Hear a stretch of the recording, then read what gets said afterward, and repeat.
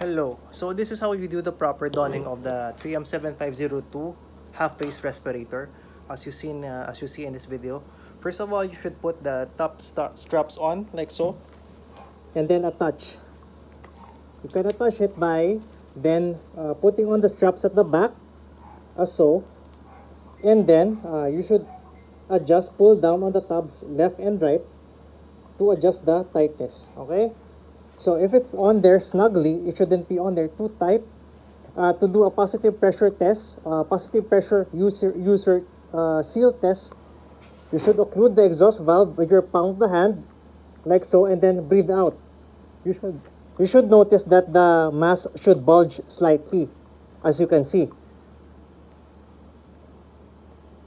There should be no air leaking from the face seal. All right.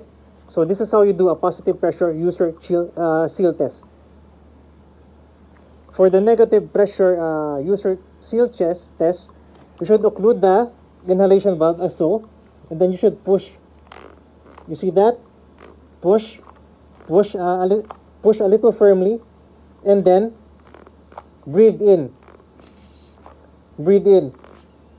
There should be a suction effect that makes sure that the mask is fully sealed on your face. Thank you.